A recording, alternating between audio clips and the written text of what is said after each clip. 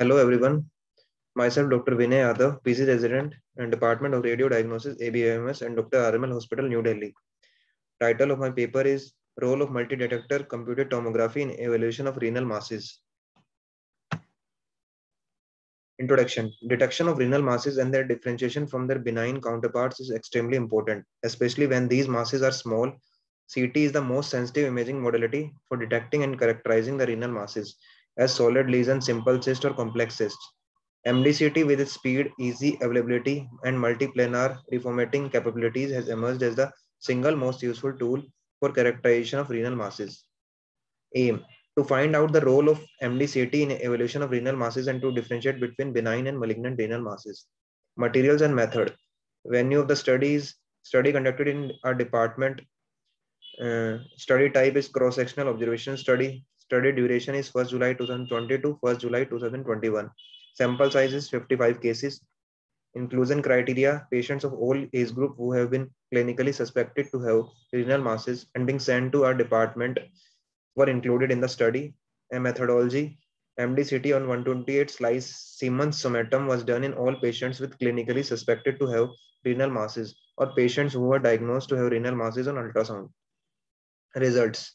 A total of 55 patients were included in the study, out of which 25 patients, 45% were of benign group, which included renal cysts 20%, renal abscess 8%, renal hydrated 4%, polycystic kidney disease 16%, reninoma 4%, oncocytoma 16%, and angiomyolipoma 32%.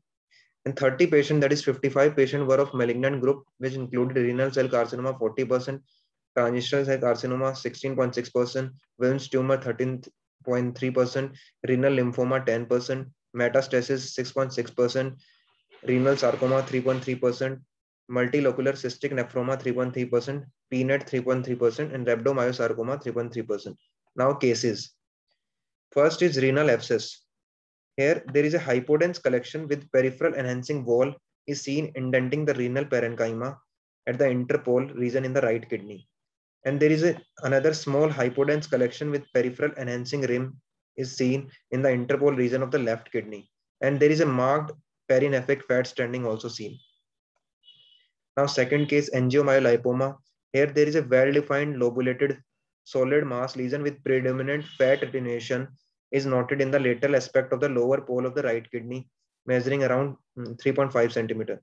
And the solid component shows post-contrast enhancement. Now third case is renal oncocytoma. Here there is a large heterogeneously hypodense mass lesion with central non-enhancing scar is seen arising from the interpole region of the left kidney, and it is heterogeneously enhancing. The lesion is causing mass effect in the form of medial displacement of the upper ureter and splaying of the hilar vessels and PCS system. Fourth case is renal cell carcinoma. Here there is a well-defined heterogeneously enhancing mass lesion seen arising from the mid and lower pole of the right kidney with internal cystic areas along with the thickening of Girota's fascia, lateroconal fascia, and proximal ureteric wall thickening is also seen. And there are multiple round to ovoid variable sized cavitatory lesions are seen scattered in the bilateral lung fields with invasion of the left inferior pulmonary vein, likely metastasis. So staging is T4, N1, and M1. Fifth one is transitional cell carcinoma.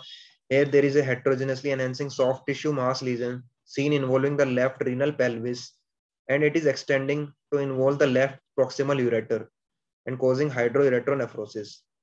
And there is also a heterogeneously enhancing soft tissue mass lesion seen involving the posterior and left lateral wall of the urinary bladder with involvement of the left VUJ with upstream dilatation of the ureter. Next is Wilms tumor.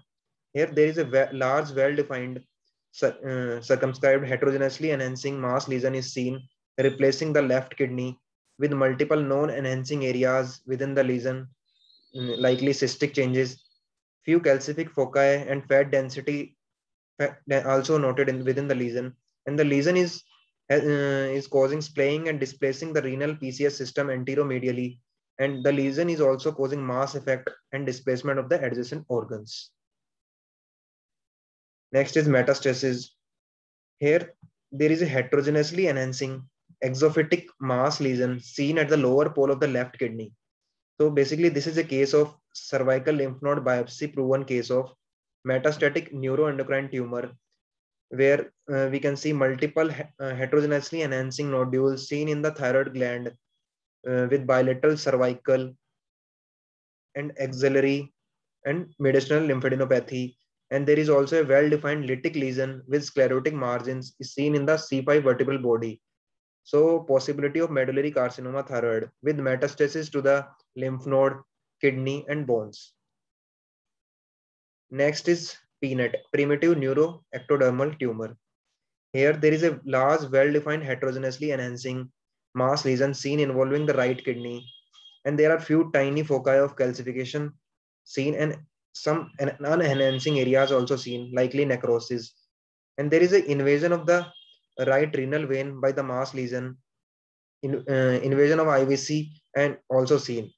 Here we can see the infiltration of the liver and the right crus of diaphragm, and right psoas muscle is also involved, infiltrated, and the lesion is causing mass effect on the surrounding organs. In the chest, we can see multiple heterogeneously enhancing pleural and pulmonary and mediastinal deposits.